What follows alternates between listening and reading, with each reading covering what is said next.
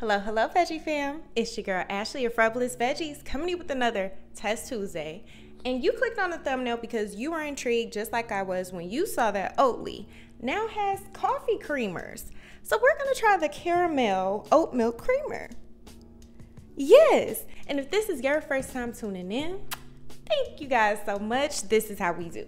We take a vegan, plant-based product, we taste test it, we give a star rating, and we wrap up the video at the end because why spend that money, honey? Why spend that money, honey? If you don't have to, I'll do it for you. Also, shout out to all the Veggie fam that stay up to date with me each and every week. If you want to be a part of the Veggie fam too, make sure to follow me here on all of my socials. Yes, let's chat there, but let's get into the review because that's why you're really here, shall we? And boom, so here is a closer look at the packaging. I love it. I love that it's kind of giving you caramel, or caramel as some people like to call it. But I love that it gives that with the colors. It lets you know right here that this product does not have any dairy, no nuts, no gluten, okay? And getting into the ingredients, you know we like to do the top 5. So I give you a close-up view here as I break down the top 5 and you can see all the rest. We have oat milk, we have liquid sugar, low uric acid rapeseed oil, okay? And then the rest, it says it contains 2% or less of natural flavor, which again, we talked about that last week. We never really know what natural flavor means, but we hope it's something that's not bad, okay? And then D-potassium phosphate. You know, we're just learning new things here. Again, prayers that this is gonna be all good for the body and health. Again, it's certified vegan. It lets you know right there, and it's certified gluten-free. And as far as the calories and everything goes for the nutrition facts, we have 30 calories, one serving size is 1 tablespoon, and for sodium, it's only 5 milligrams. So, yeah, I'm excited to give this a try. It is creamer, so you know what, I'll just kind of, I don't know, show it being poured. It looks like that. It's creamer, we'll do the coffee. You'll just see the coffee already done. I'll spare you that detail, but let's get into it. Okay, you guys, so quick and simple.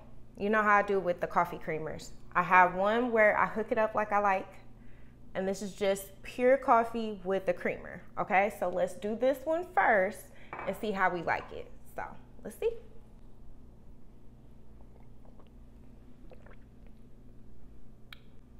Not bad. Not bad as is.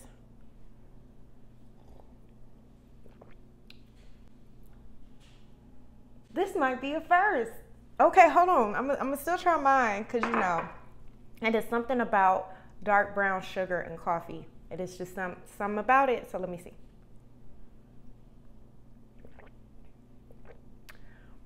Now this is a first. It's almost too sweet. It's almost too sweet. Okay, Oatly.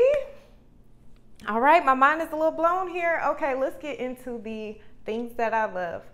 I love that, honestly, I was able to truly enjoy this as is. Like, let me see it again.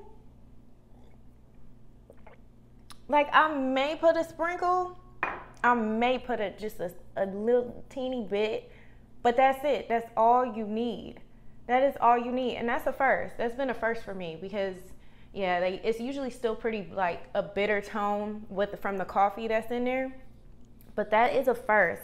I love also that you get that thick kind of creaminess that you get from the original Oatly in this creamer too, which is nice. Yeah, I like this. And you get the caramel flavor. It's there. It's especially when I had it with this, the dark brown sugar version, my favorite. You really got the sweetness from the caramel in there. So I love that. Love me nots. We can slide into the love me nots. I don't really have any.